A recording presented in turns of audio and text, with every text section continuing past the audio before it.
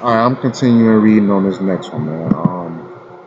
Sometimes the men had to leave their villages and go work in St. Augustine. St. Augustine literally around the corner from where I'm at, man. It ain't that far. Building houses or carrying corn. Often they were not even paid. What that sound like? But when they were paid, they could get very useful things like metal, axes, hoes, and fish hooks. These tools made life much easier. The Timucuas that lived close to the Spanish had better access to these tools.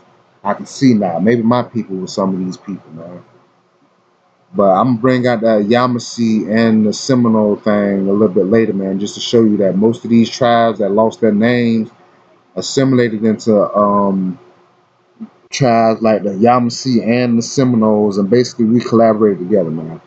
New brothers and sisters created new families and joined together. But um, unfortunately, being close to the Spanish cities also meant being closer to disease. These nasty people. Thousands of Timucuas died, and the villages were getting very small. The Spanish started moving their missions and tiny villages into a line across Florida. This line made a road called the Camino Real, which connected St. Augustine with the Tallahassee area. There the Appalachian Indians lived. Since there weren't enough Timucuas left to plant corn for the Spanish at St. Augustine, man, these people devils. Appalachia had to do it. Damn, so they went from one people to another. The Timucuas and the missions guarded the Camino Real so corn could be carried from Appalachia to St. Augustine. Some Timucuas were servants of the Spanish in St. Augustine. Others worked on Spanish cattle ranches. Sound the damn same. But now that Timucuas all lived in a small area, there was plenty of land for the Spanish to take for raising cattle. So how you think they took it? Meanwhile, the British had set up colonies in the Carolina. Now you got some other crackers. Not only the Spanish and the French, but you got the British. These other crackers coming setting up shop. Let me continue. They decided that they wanted to have Georgia and Florida too. They just decide. What if I go outside and just say, I just want my neighbors. I want them. Get on your ground. Get on your knees. Let me continue. So they got the Yamasee Indians who had lived in South Carolina before the British moved in to raid the Spanish missions. So these Buffalo soldiers were Indians that basically conquered their own brothers, and these crackers basically had sides, but now they came together with a council and they all working together. That's when they start throwing us into the black and white titles. You was either this or you either that, black or white. Um, Yamasee destroyed the buildings and took thousands of native slaves, including Timucua, Appalachia, and Guale. So these Timucua, Appalachia, and Guale basically assimilated into the Yamasee tribe. And like I say, go and check out my other videos on Florida indigenous Indians. I'm gonna be bringing out the Yamasee a little bit later, and I'm gonna bring out the whole Florida Indian Wars, or should I say East Coast Indian Wars, from a PDF read, just to bring it out. They attack. Let me continue. They can attack the missions along the Camino Real, so no corn or food could be taken to St. Augustine. Now that the Camino Real was safe, many of the mission villages moved close to the fort at St. Augustine for protection. Like I said, man, a lot of Spanish names here. Such names are St. Augustine, one of them. You got Orlando. I believe it might be an indigenous name, but it is a Spanish name. We got names such as the school I went to, Santa Fe. It's a lot of indigenous places with Spanish names, man, on that fuck shit. But let me continue. The Spanish knew the effort was going to be attacked by the British, so they ordered the Timucuas to help them build a stronger one of the stone and coquina. They also called for Timucua men to come and form a militia army to fight the British. When the British attacked, the fort stayed strong, and it is still here today. Most of the Indians were killed or taken as slaves to be sold in the British Carolina, so it was misplaced Indians. But a description or an image of the passage I just read, man, is this one. Wouldn't this be a Spanish fort? Aren't those native Indians that built the forts made of stone right here? And coquina, I don't know if that's wood or anything. But I'm telling you, man, we are who we are, man. But let me continue. Spanish, excuse me. Finally, in 1767, Spain made a treaty with the British, giving Florida to them. Damn. So they basically just gave up.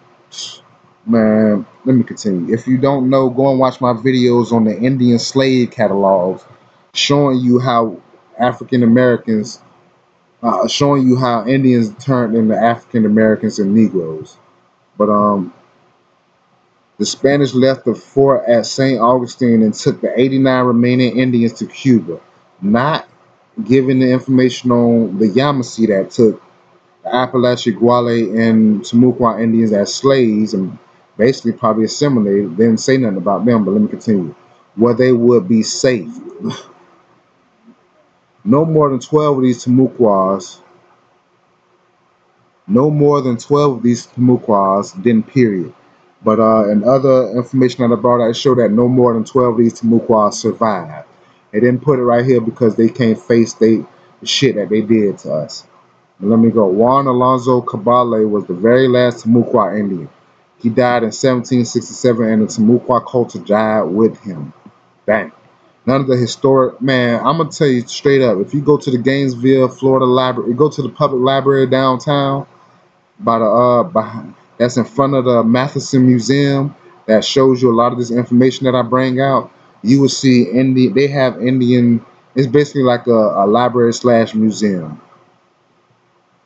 But none of these period historic period Indian cultures of Florida survive today. But they got them in the library downtown. When you go in there, you'll see that stuff in there. But let me continue. The Seminole were originally of Creek stock and from Georgia and Alabama. So the Seminole Indians who reside in Tallahassee and many other places were Creek and from Georgia and Alabama. Excuse me. They began to move into Florida during the 1700s, living in the spaces that Florida Indians had left behind. The name Seminole comes from the Spanish word cimarron, which means something like renegade. Maybe that's the Maroons. Read the Maroons in your Bible, man. According to the 1990 census, 36,000 Floridians claim Native American ancestry, including 48 different groups. So you can claim Native American ancestry, and you still won't be federally recognized. They still won't say, "Oh, these are the Indians of such," even though the blood is in you and you are those people, straight up. So I'm gonna go ahead, man. Let me run through these again. I'm gonna show you some more information. This I'm bringing out this next. Florida's lost tribes on the Timucua, but this is look. These brothers got feather crowns, man. Afros. These are not Africans, brothers and sisters. These are the same Florida Indians today. These are them. And we all got different hair texture. Just because some got nappy, some got straight, some, man, my hair is good as hell. My whole family, all of our hair good. Some of them got some kink core, and even my hair got the real kink core like lamb's wool. Like lamb's wool's information. Excuse me, lamb's wool texture. But this is this images of I've been running through. This is something else, man.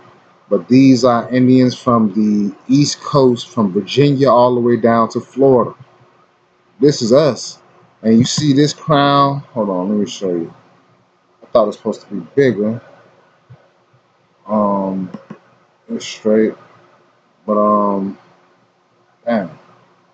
But okay, that's a little bit bigger. But just so you know, you see this crown on this brother head? These feather crowns. This is how you know that look right here.